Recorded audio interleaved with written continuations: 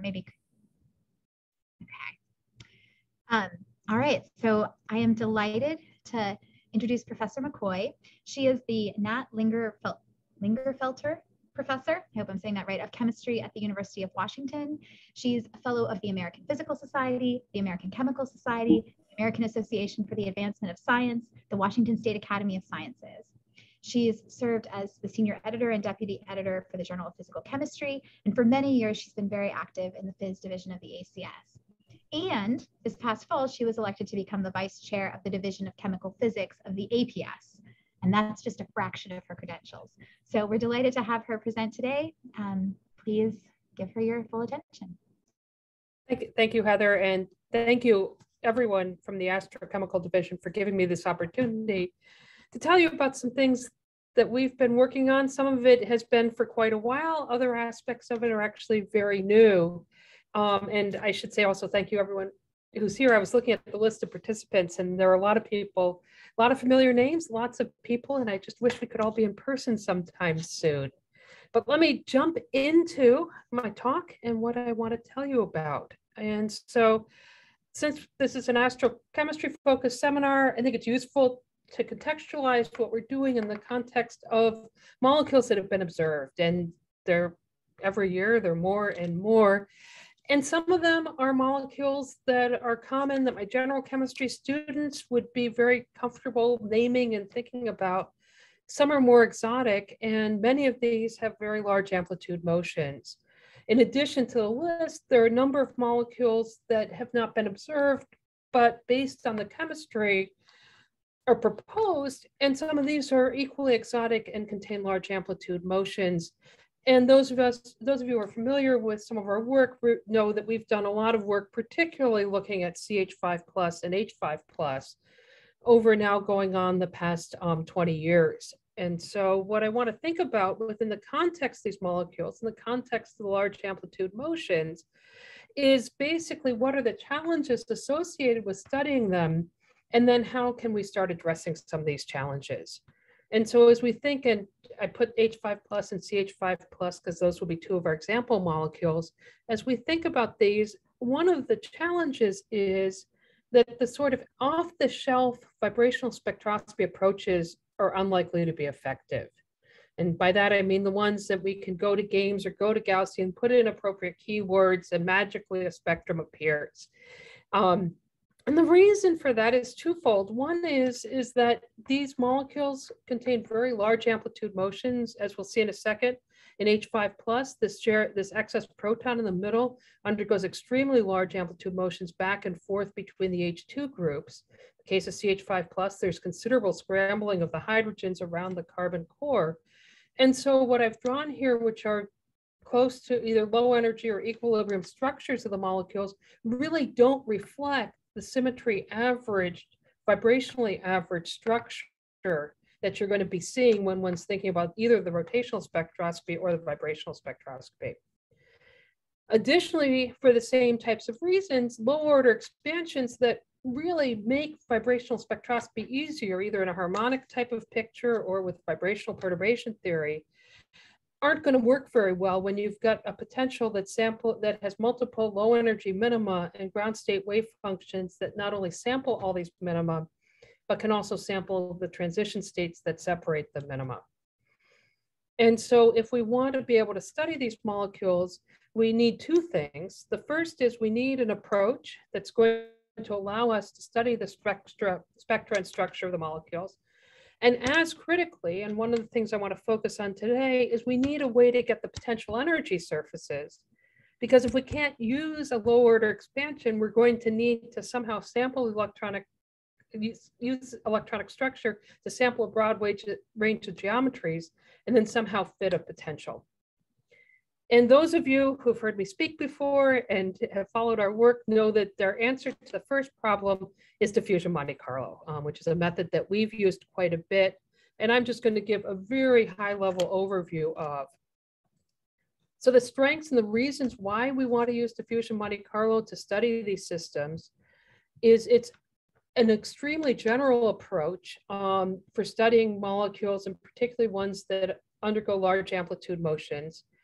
It doesn't rely on a careful choice of coordinates. It doesn't rely on a clean zero order description of the structure of the molecule.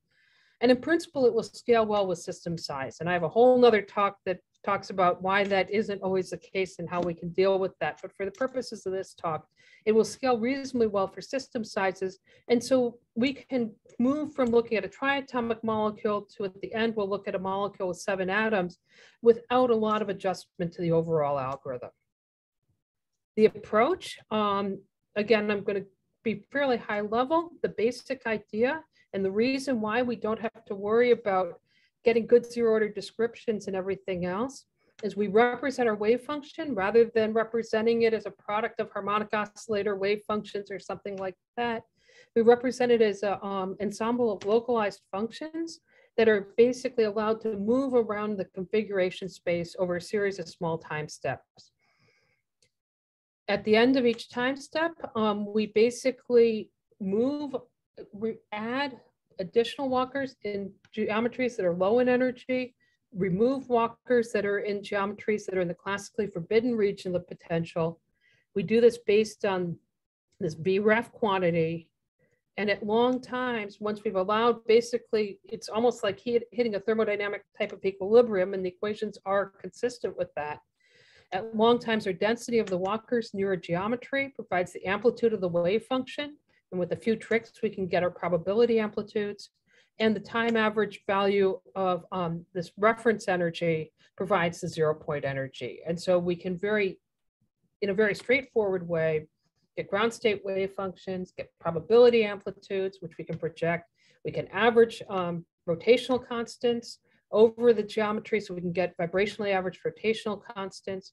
With some tricks, we can get excited states. And so we've got a way to get at a lot of information about molecules that are difficult to study by other methods. As I mentioned, we've been doing this for a while. And so because I started motivating with CH5 plus and H5 plus, thought I'd just put up a few results on these systems. Types of insights we can get, for example, this is H5 plus projecting the probability amplitude onto the distance, the shared proton from each of the 2 outer H2 groups. This was work of Zhou Lin, who graduated a number of years ago and is now an assistant professor at UMass Amherst. And what she showed was that you start looking at the numbers, these are extremely large amplitude motions. The range, the distance of this proton from the H2 goes from 3/4 of an angstrom to 1 3/4 angstrom. As you start deuterating, the blues are representing deuterium, you can actually shift the amplitude toward, in this case, closer to the H2 group. And you can actually generate an asymmetry in the ground state vibrationally average structure that's conducive to a dipole moment. And so once you deuterate it, you actually are picking up a permanent dipole from the structure. You're also picking up additional contributions from the fact that your center of charge is actually now moving away from the center of mass of these systems. And so you can start getting insights into both vibrational spectroscopy and also rotational structure for this molecule. In the case of CH5 plus, really interesting molecule. These are plots of the ground state probability amplitude projected onto the HH distances. It's actually almost a bimodal distribution with a peak that is associated with a shorter HH distance and then a larger peak associated with all of the longer HH distances. And again, with deuteration, you can really change around structurally what this looks like. And one of the things that was really fun was when you put 3 deuteriums and 2 hydrogens, you basically build up all of the HH distances are in this one peak, or in other words, the hydrogens tend to localize in this region, in these 2 positions that are associated with a short H2 type of feature, where the deuteriums end up down there. And again, I could give a whole talk about these systems, but what I want to think about more is how can we move beyond systems where we have potentials. And so both of these studies were really facilitated by the fact that Joel Bowman and others have developed potential surfaces that we could then use within the context of our DMC. And the question we started asking just over a year ago was, can we find a way to be able to do the DMC, basically developing surfaces on the fly for similar molecules, so that we can start studying systems where others haven't already gone in and gotten potentials, and really free ourselves up to be able to do the whole problem and not be reliant on having potential surfaces. And this, I should say, was really the brainchild of Fenris Liu, who at the time was an undergraduate and is now a first-year graduate student in the group, and Ryan Dorisio, who is a senior graduate student who is defending about a month from now. So the basic idea of what we call neural net DMC is, rather than using someone else's ab initio data fit to a potential surface and then run the DMC, we take a sidestep and we use small DMC simulations to collect training data, which we can then fit to a neural net, a multi-layered neural net, then use the fact that these neural nets are very easily implemented for GPU accelerated evaluations of the potential, which then will allow us to do the production run DMCs much more efficiently. And also, as I'll talk about in the second part, one can imagine even skipping this step and going directly from the ab initio data directly to getting the training data for the neural nets. But let's start with a situation where we have potentials and we can calibrate the method and see how well this will work. So the first issue that we encountered was the fact that while you can imagine using a method to calculate potential energies to then do larger simulations with the method, if we look at sort of the range of energies that are sampled by a standard ground state DMC simulation, that's shown in red here. And what you can see is that you get, even if the 0-point energy in this case is CH5 plus is about 10,000 wave numbers, you're actually sampling energies that are quite a bit larger. And the volume of phase space that corresponds to these larger energies is quite a bit larger than the volume corresponding to the very low energies. And so what Fenris and Ryan figured out was that really, if we want to do a good job of sampling the geometries we need to have to be able to do the DMC simulation, we need to have more higher energy structures. And they accomplished this by running DMC not only for the regular masses of the atoms, but for situations where the masses were actually decreased by as much as an order of magnitude. And that's what these orange, yellow, and down to the purple distributions are, is showing what the distributions of energies that are sampled by these reduced mass type of calculations. By averaging these together to get this black distribution, we now have a set of data that really samples much better the regions of higher energy. So that was the first challenge. The second was, we need, if we're going to do a neural net, we need some way to take the molecular geometry and compact it into some type of vector descriptor that will take into account the fact there's permutational symmetry. Obviously, rotating the molecule shouldn't change the energy, and so taking that into account. And there are a number of different ways to do this. We really wanted to be able to do this step within TensorFlow or to use the GPUs to do it.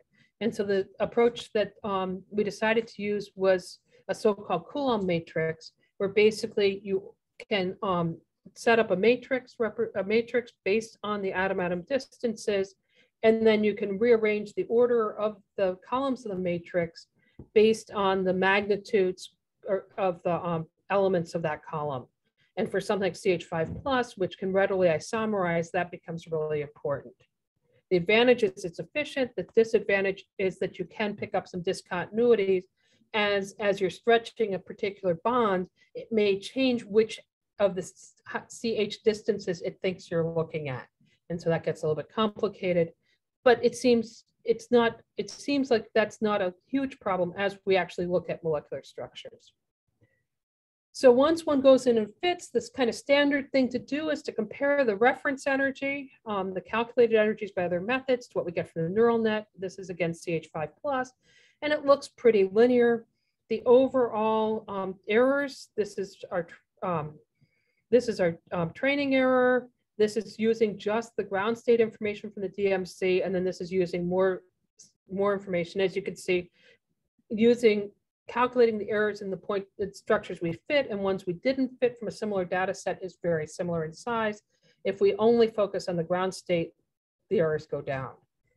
Now, I find this to be slightly difficult to really interpret what's going on. And so another way of looking at all of this is to plot the error in the potential energy as a function of the reference energy. And this is plotted as a heat map on a log scale. And what I want you to notice is that really independent of how high in energy we go, the average error is very close to zero. It's relatively equally distributed on both sides. And so when we go in and use this potential for quantum mechanical calculation, which is really long wavelength averaging over a lot of structures, this noise, if you like, in the fit to the potential is going to basically cancel out. It's going to be like white noise. So we don't need to worry too much about it. I can say that and I can hope that, but really the proof is in the actual calculations. And so we also use this to calculate, for example, ground state energies, which is something we can do fairly readily with the DMC. These are the results of previous studies using fairly sizable distributions of roughly 20,000 walkers. And these are the 0-point energies that are obtained using the neural net fit to the same potential surface. And what I want you to notice is that in all cases, while the numbers may be a little bit different, we really are agreeing quite well between the potential we're fitting to and the potential we have. What's really nice, though, is that because we're doing everything on GPUs, once we have the neural net potential, we're not as limited in terms of the size of simulations we're able to do. And so, in fact, I mean, Fenris was showing self-control here. He redid all the simulations with an ensemble 10 times larger, and you can see not only are the energies agreeing, they look very nicely converged. So that's good. We can also look at, for example, the types of distributions I showed earlier. This is for CH5+, where we're looking at the distribution of HH distances as a function of deuteration, and then looking at it for the different types of deuterated isotopologues, focusing just on HH distances. I should probably put these right on top of each other. I don't have that animated today, but looking at these, you can see that really the results are looking nearly indistinguishable.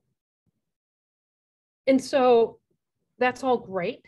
And I should, but wait, there's more. We also looked at water dimer using the potential for the Pisani group, just to illustrate that even for these relatively fast potentials, we can gain as much as an order of magnitude savings in terms of CPU time. So we can really get a lot out by doing this. But I suspect what some of you are saying, and this is certainly something that we've heard from reviewers on some of this work, is that's just great, but you're really not gaining all that much. You can do things faster, but on the other hand, you already have the potential. So what are you really buying yourself by doing these calculations? And so one can ask, can one then, instead of going with potentials that already exist, could one take a molecule where there isn't a potential and do the same thing? And that's what we've been doing over the last several months. And so the idea is rather than taking ab initio data, running, ask either us or someone else getting a potential surface, and then doing this whole neural net procedure, could we start directly with the ab initio data?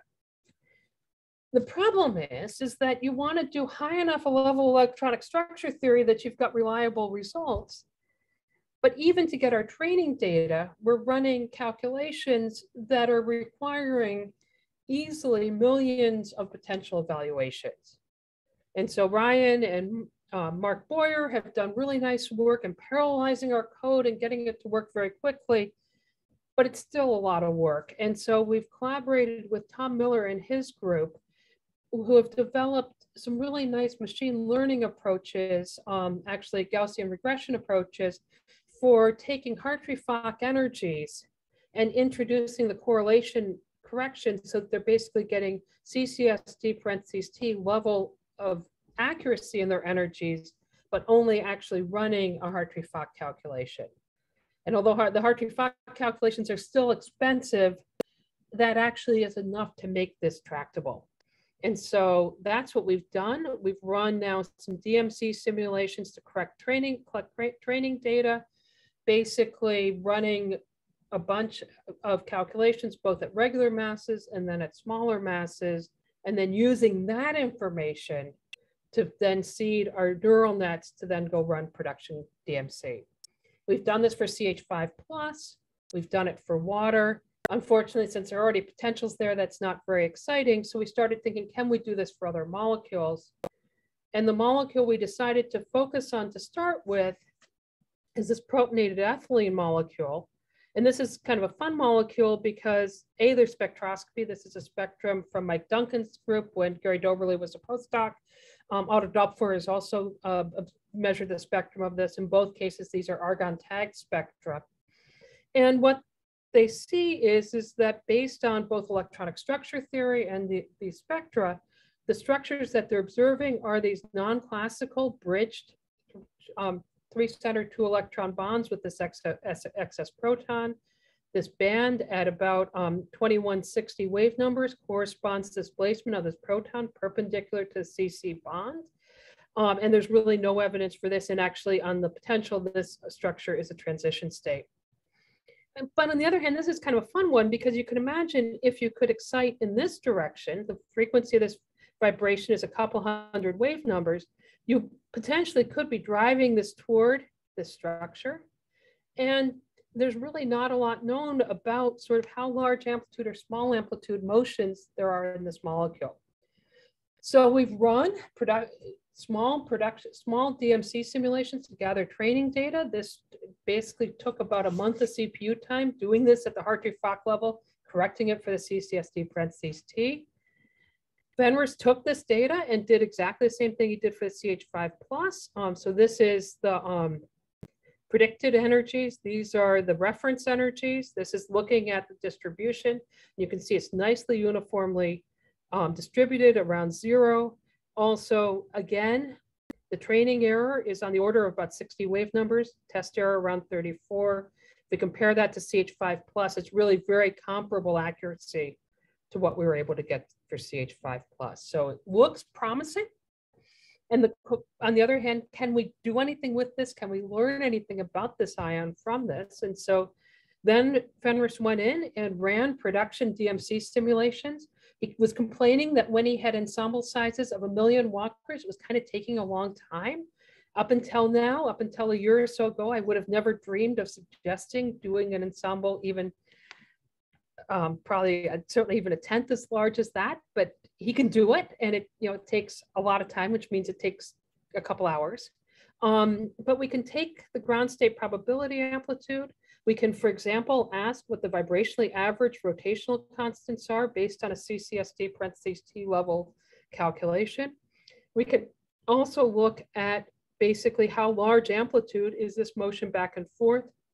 And this distribution is projecting that onto the distance of this carbon and the hydrogen and this carbon and the hydrogen. And it's somewhat reminiscent of what we saw with the H5+. It's obviously very large amplitude. You can see that there, centered around this equilibrium structure. And Fenris has pulled out a handful of structures that actually do get over into where the proton does get over into this region. I think we determined it was about 1 in 10 to the 5th. So it's probably not going to be all that important in the ground state, but it'll be interesting to see as we vibrationally excite this guy, what's going on. So that's really the story I have to share right now. Some just take-home messages is that we've talked about some extensions that are allowing us to use the DMC to study systems that have large amplitude motions. And especially with this neural net version of the DMC, it's actually allowing us to probe molecules and molecular ions with large amplitude motions where we don't have access to potential energies going into this. Obviously, I was not the one who did the vast majority of this work or these calculations. This was really, as I said, Fenris was really the one who led a lot of this along with Ryan. Mark did a lot of work in terms of some of the parallelization that made this possible. And Mickey is also, who just joined the group this fall, is also joining in. And this has really benefited from a collaboration with Tom Miller's group, particularly a student, Sherry Chang. So I will stop there, and I hope I've left some time for some questions. And I thank you all for your attention. Thank you so much, Professor McCoy. So if you have questions, there's some that are already popping up, please put them into the question and answer box. Ross Henderson asked, would there be an advantage of using deep learning constructs for the distributive Monte Carlo, maybe using a multiple of CNNs, RNNs, multi-level perceptrons, etc.? that wouldn't require a training set? Unsupervised learning? I'll be honest, we have not thought about that, and I don't have a good answer to that question. I think there's a lot of things that we could think about doing. One of the challenges is going to be just the number of potential evaluations we need to have, and so I would worry about trying to do. It's just we need a lot of potential evaluations to even get started. So I don't know, but I really haven't thought about this either.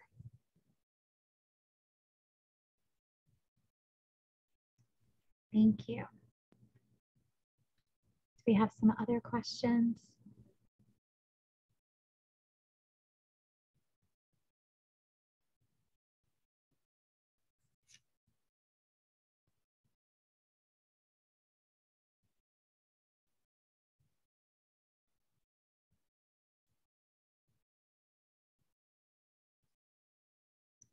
Are there any other test systems that you're thinking about where you have some experimental data, but there aren't potentials already developed that you could look at or that you're thinking about looking at? Well, the direction we really want to push this in is looking at some protonated water clusters where there are potentials out there, but they get complicated for going up to larger systems. And it's always when a lot of these are based on combining information from smaller clusters to build up larger ones. And while that can be very effective, you can also miss some of the some of the information from interactions of multiple pieces. And so that's one place where we're really trying to think about what we can do to extend into that direction. Also looking at some hydrogen bonding in larger water clusters. Yeah, I mean, those are the directions that we really have been focused in to a good extent lately, and that's where we're probably heading, although these protonated alkanes are fun, and so I have a feeling we may look at a few more of those before we're done. Yeah, that's pretty cool. Mm-hmm. Could I ask a question real quick? Sure. Does this neural net strategy, might it enable you to calculate like vibrationally excited states instead of just the 0 point level? So a lot of that comes back to the diffusion Monte Carlo, which is, if one works through it, is really a ground state method. And so we've been working a lot over the years on tricks to get excited states. And so, for example, one thing one can envision doing for this system is you could imagine telling the wave function that I need to have a node when these two distances are equal. And so we can ask, what is the lowest energy state that has the property that the wave function changes sign in this geometry, and that would give us information about that particular excited state. Ryan has done a lot of work also in looking at how much can you pull out a ground state probability amplitudes to get insights into spectroscopy. But this method is not particularly well suited for excited states. And it's really not about the neural net part. It's really just about the diffusion Monte Carlo is limited. We have done, and I hid the slide, but we have done some calculations with our neural net potential for water just to check how the vibrational energies are for vibrationally excited states, and those actually look very good. So if one had a method that would allow for calculations of excited states, that should work quite well.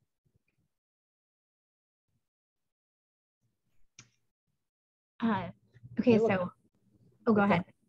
I can read these too. So it looks like we have a question from our purser that says, have you looked at using the neural net DMC to interrogate solvation energies, hydrogen bonding, and low temperature solvation cages? That's a direction. At this point, we've used it only for water monomer, water dimer, CH5+, and this protonated ethylene. We'd really like to think about using it for the water clusters. One of the challenges we've had is we've been trying to do it, and we've been basing it off of the MB pole potential out of the Pisani group.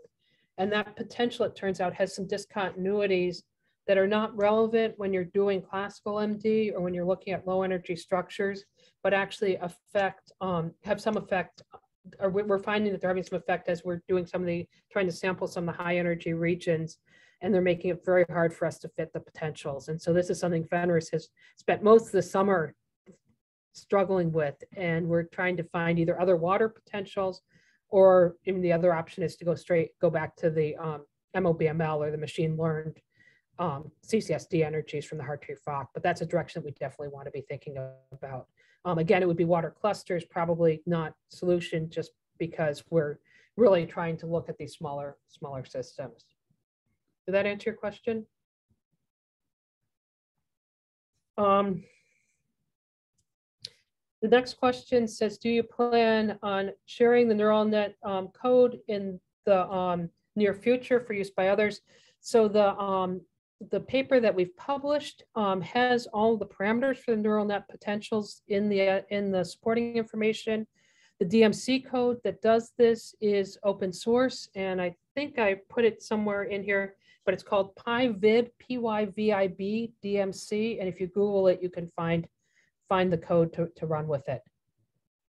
And Mark Johnson asks about OH- water and protonated ammonia dimer, et cetera, et cetera. And Mark, yeah, I mean, these are ones that would be really fun to think about. We've certainly done a lot with OH- water with the DMC with you over the years. And certainly that's, that's another direction. And it's all a matter of figuring out where to start. But this, to be honest, all of the calculations of the energies for this one that I just showed you were done over the Christmas break. So this is all really new at this point for us. But yeah, I mean, we'd like to do that. We'd also like to look at some of the larger protonated water clusters where one sees some different equilibrium structures if you're all H or all D, which you and I have discussed. I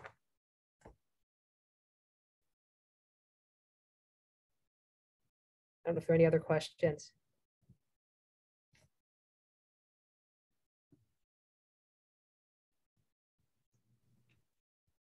I don't see any more. I just submitted a message to the chat. So AbSciCon 2022 has a couple of astrochemistry related symposia. So the abstract deadline is next Wednesday. Check it out, see if you're interested. I want to thank Professor McCoy and Charles Law for giving great talks today, and all of you for attending. We appreciate you, and we're looking forward to seeing you next month for the February AstroCheminar. Thanks, Heather. Thank you.